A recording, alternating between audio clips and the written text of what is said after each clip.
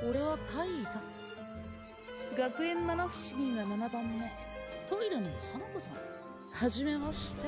Hi there! Today we're gonna talk about one of our favorite animes. In fact, this one has only seen the day in 2020, and it has already stolen most of people's hearts with its cutest and most perfectly drawn characters. Toilet-Bound Hanako-Kun is a manga series written and drawn by Idaro. The story follows the supernatural adventures and relationships between the protagonists, Yashiro Nene, a romantic and somewhat eccentric girl, Minamoto-ku, a young exorcist, and Hanako, a mysterious ghost who hides in the girl's bathroom.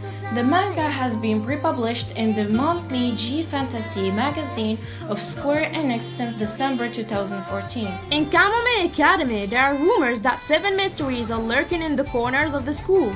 Nene Yashiro, a first-year high school student, fond of occult stories, yearns for a boyfriend.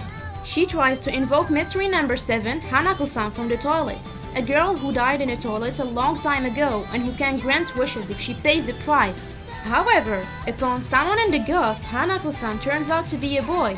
Nene becomes his assistant. Nene Yashiro is a 15-year-old high school student, known to be a hopeless romantic. She invokes Hanako-san so that her crush falls in love with her. After swallowing a mermaid shell with Hanako, she binds to him for eternity and becomes his assistant. She has a kind and confident personality. She is quite eccentric. Her best friend is Aoi Akane.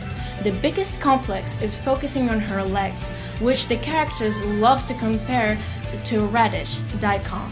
Nene befriends Minamoto-ku, an exorcist in the last year of college. With Hanako, they form the main trio. Hanako-kun, known as the 7th mystery of the Kamome Academy, responsible for maintaining the balance between the world of spirits and that of humans. His rumor, Hanako-san from the toilet, presents him as granting wishes to those who invoke him, on condition that they pay a decent price, inciting Nene to approach him. As head of the 7 mysteries, he has incredible power and fights with a knife. He is accompanied by 2 white Jodai.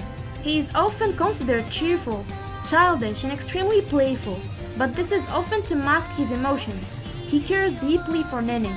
Little has been revealed about his past. Minamoto-ku is part of the college division and the second son of a family of exorcists. He first came to this school to exorcise Hanako, but quickly becomes friends with him. Ku has a courageous and direct personality and has the ability to see supernatural beings. He tends to get in trouble because he is rather inexperienced, but he makes up for it with his determination.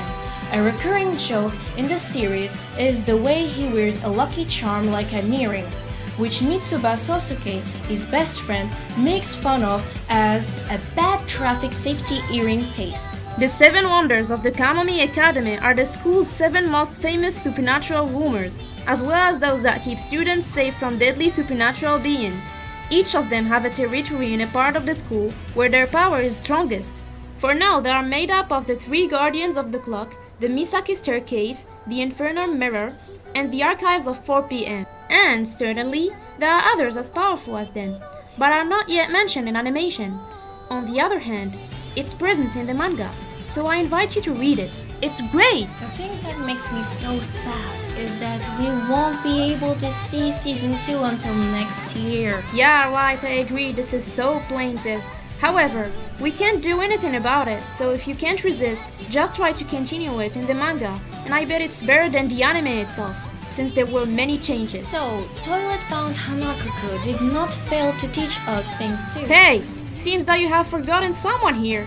I am the one who's supposed to say that, not you! Is it some kind of law written in the constitution or something of the sort? Now enough talking and watch your senpai doing the job. So, this anime did not fail to teach us things too, such as flying high across the clouds, the moon, and also the sky if it means to achieve your dreams, even if they are hard to fulfill. That maybe nothing is impossible. Maybe it's not ending, but everything's starting.